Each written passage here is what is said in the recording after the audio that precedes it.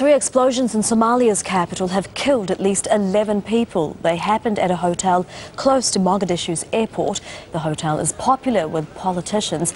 Witnesses say the explosions were followed by gunfire.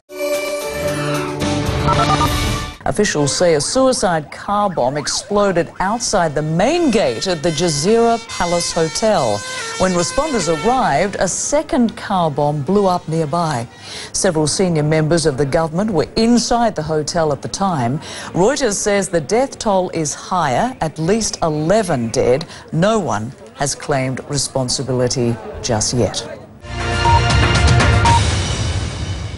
A government official has told the BBC that 6 attackers died in the firefight. Shortly afterwards, another car bomb went off. By then, ambulances and soldiers were at the scene. Government sources say that 4 soldiers have been killed.